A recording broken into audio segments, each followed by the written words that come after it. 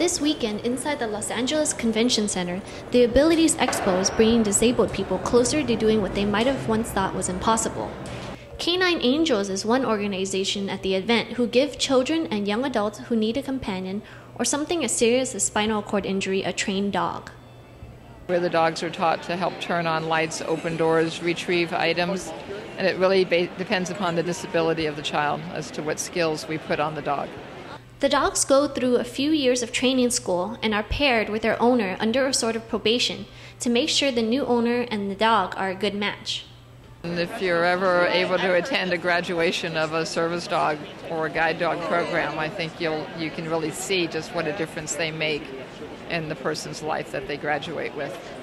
For the older clients, Toyota and Braun Corporation joined up in 2004 to create these vans that allow people in wheelchairs to drive. Lloyd Updike told me some of the modifications they've made on the Toyota Sienna. Lower the floor, we make the front seats removable, okay? We add the ramp to the side, and it's all computerized. We actually integrate right into Toyota's electrical system. This new technology is built to give people independence, so that they can have the same quality of life that anyone else has. We can't do anything to extend the quantity of their life, but we sure can improve the quality of their life. Mimi Greenberg, a retired psychologist, goes to the expo every year to see what new products are on the market.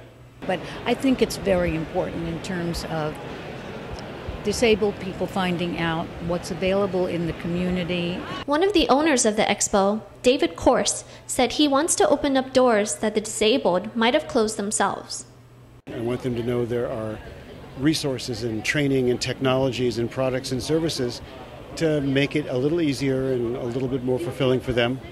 Korse said he wants people to talk less about what they can't do and more about what they can do.